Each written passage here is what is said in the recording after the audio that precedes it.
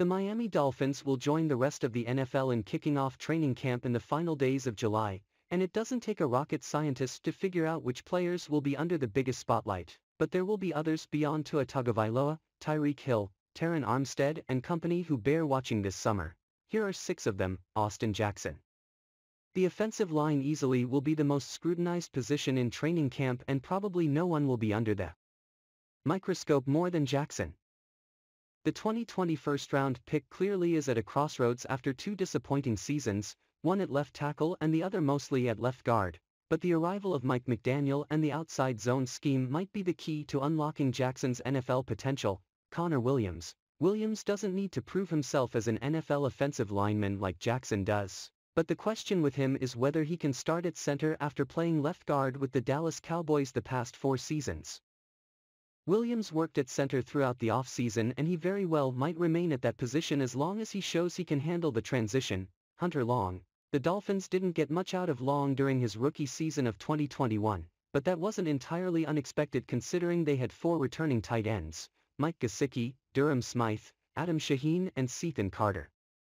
But the Dolphins didn't spend a 3rd-round pick in the 2021 draft on Long for no reason, so the expectation is that he'll be asked to play a bigger role at some point. Lynn Bowden Jr. To suggest that Bowden can become another Deebo Samuel because of what he did at the University of Kentucky and what he showed as a rookie in 2020 might be a stretch, but there's clearly a lot of potential there. Bowden is back after spending all of 2021 on injured reserve with a training camp hamstring injury, and he'll need to make a quick impression to earn a spot on the 53-man roster. The Dolphins figure to keep 5 or 6 wide receivers and Hill, Jalen Waddle, Cedric Wilson Jr. and rookie 4th-round pick Eric Ezukanma basically are locks.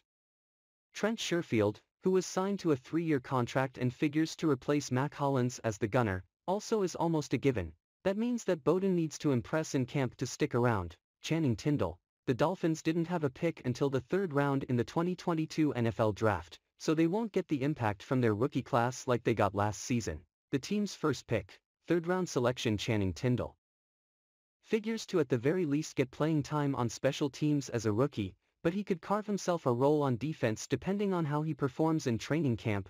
Noah Igbinoghene. We wrap up with perhaps the most intriguing player in camp, Igbinoghene, the 30th overall pick in the 2020 draft. Like Jackson, Igbinoghene needs to elevate his game in a big way in his 3rd season to stick around for much longer. We should not forget, however, that Igbinoghene was C when he entered the draft as a raw prospect who would need time to develop. And it certainly won't help that he's now being coached by 2 of the best cornerbacks in Dolphins history, Sam Madison and Patrick Surtain. Igbinoghene being able to take a big step forward would be huge for the Dolphins in many ways, starting with the fact that there is no proven depth right now beyond starters Xavier Howard and Byron Jones and slot corner Nick Needham.